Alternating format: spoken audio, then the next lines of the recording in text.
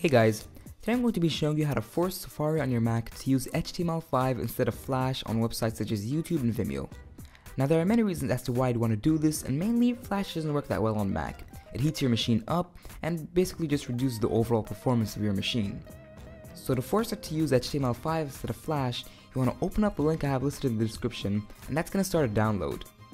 Now once the file finishes downloading, head on over to Safari, Preferences, Extensions, and make sure your extensions are turned on. Next, open up the file you just downloaded and click Install.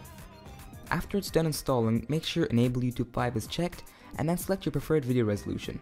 Next, you have all these options you can choose to enable, such as prevent videos from playing automatically, and you can enable this feature for YouTube, Vimeo, Facebook, and PrideCove.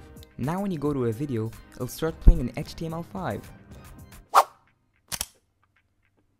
So thanks for watching this video guys. If you found it useful, make sure you comment, rate, and subscribe. I'll see you later.